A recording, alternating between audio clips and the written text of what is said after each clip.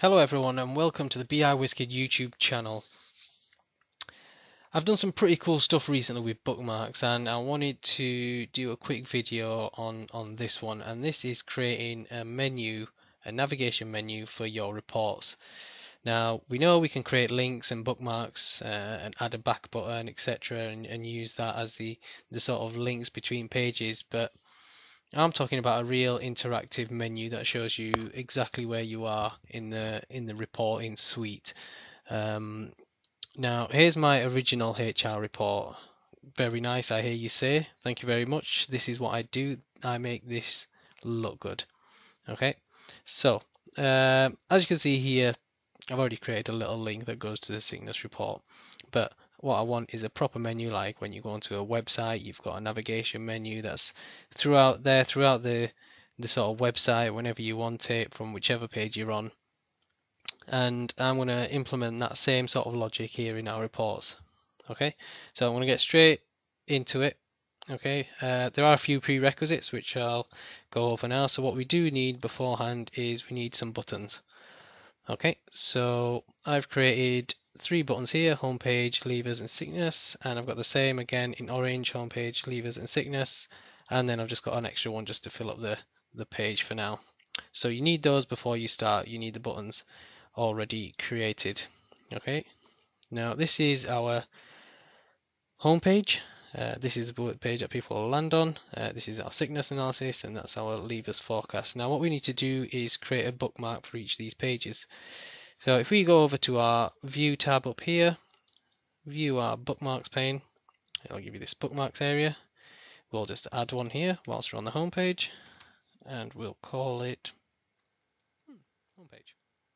Okay, then we'll go over to our sickness analysis, and when that loads up, we'll add another one, and we'll call this sickness analysis. Okay, then finally go over to our levers forecast, and we'll add another one, and we'll call this levers. Okay, so as we click on our links, our bookmarks, they'll go to the pages that we've set them as.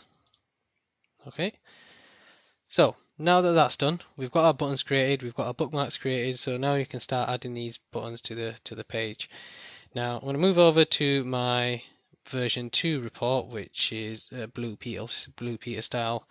This is one I did earlier. All I've done is sort of shift all these little visuals over to the side a little bit, and I've created a little space over here for a menu.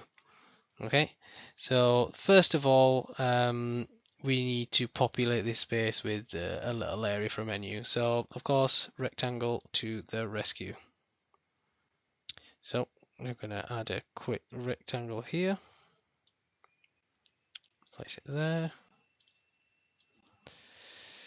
Let's resize it. What size do I want it? I want it at 136 by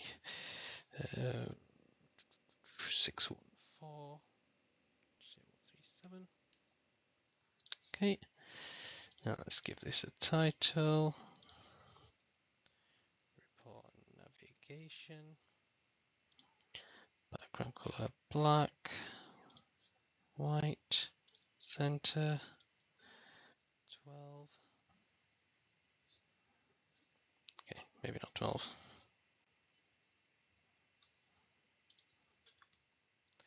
10.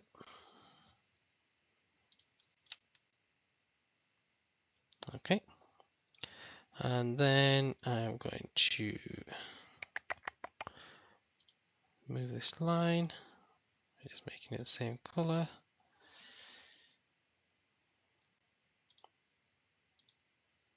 Let's make it white, and then let's fill it with white as well.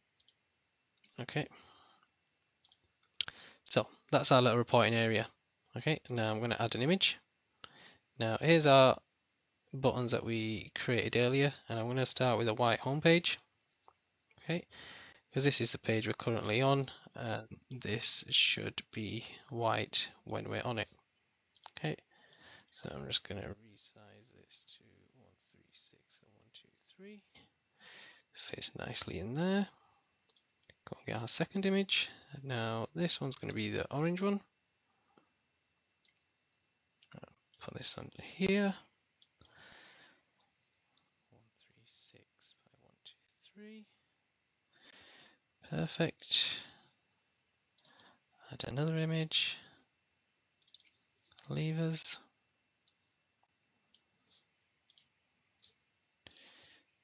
Okay. 136, 123. Nicely does it. And then finally, let's get our contact. No idea why I did a contact button. I just had websites in my mind. That's all right.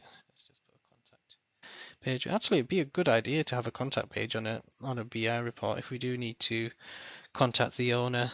We do need some information on the report. Then we can use contact page to leave some details there. Okay. So actually I'm going to change this to orange as a background, and then I'm going to change the background of this button to white. Remove the transparency. Okay, so that looks a bit better. Okay, so now we've got our menu and we are currently on the home page. So that's essentially our menu created. So now what we do is hover over each of these, click on these, enable our link, and then we select our bookmark and we'll set that to home page. In fact, actually, because we're on the home page, we don't even need to set that, but we do need to set it for our sickness report. Click on the sickness analysis, highlight the levers, click on the levers, and then the contact. I've created no contact, but let's just set that as the levers anyway. Okay, so that's essentially our contact page done. Our menu navigation done actually. Now if we go over to our sickness analysis, what we need to do is do the exact same to that, and the only difference being is that instead of having a white home page, we're going to use our orange home page and then set this to go to the home page. Okay, and then we've got the white sickness report, give it a white background, and if we go into our levers forecast, then we'll do the same for that. The levers forecast button will be white and everything else will be orange. Okay, so now when we're on our home page, all we need to do is click on our sickness report, and then it'll take us to our sickness detail. Once it loads up, come on Power BI, you have the power. These people who are sick don't have the power by the looks of it. Okay, and then we can click on our levers forecast, navigate to that, and then we can navigate back to the home page as well from there, so we know exactly where we are at all times. And there you go, that's creating a navigation menu, interactive, changing, so we know exactly where you are. I hope this gives you an idea of what you can do with bookmarks. Just to keep things, a few things in mind, the custom visuals do not work with bookmarking if they are the source of the filter. So if you're using custom visuals to filter elements on a page, for example a chiclet slicer, and return to that page using a bookmark, then that page may be filtered, but the custom visual won't be updated to show that page is being filtered. Okay, now cross highlighting status for a report pane is not saved when you create a bookmark as well. Moving around visuals after a bookmark has been created will be reflected in the bookmark as well. So let's say for example you've created your bookmark here for the homepage, sickness report, etc.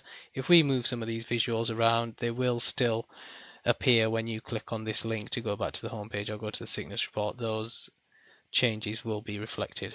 Okay, so I hope that was alright for you guys. You know, stay tuned, more videos coming out soon, and thanks for watching.